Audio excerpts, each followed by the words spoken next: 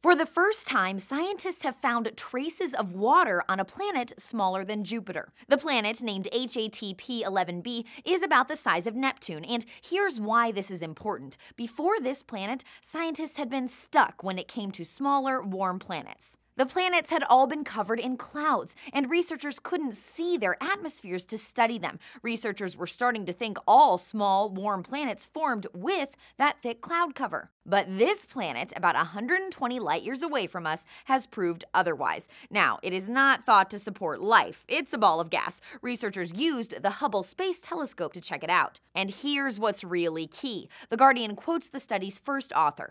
Although this planet is not classically habitable, it reveals to us that when we find Earth 2.0, we will be able to use this technique, transmission spectroscopy, to understand its atmosphere and determine the quality of life available on its shores. For comparison's sake, this planet is roughly 4 times the diameter of Earth, and size does matter. The more scientists understand about water on different planets, the more they can know where and how to search for it. The BBC quotes one researcher who didn't work on the findings but helps explain their importance.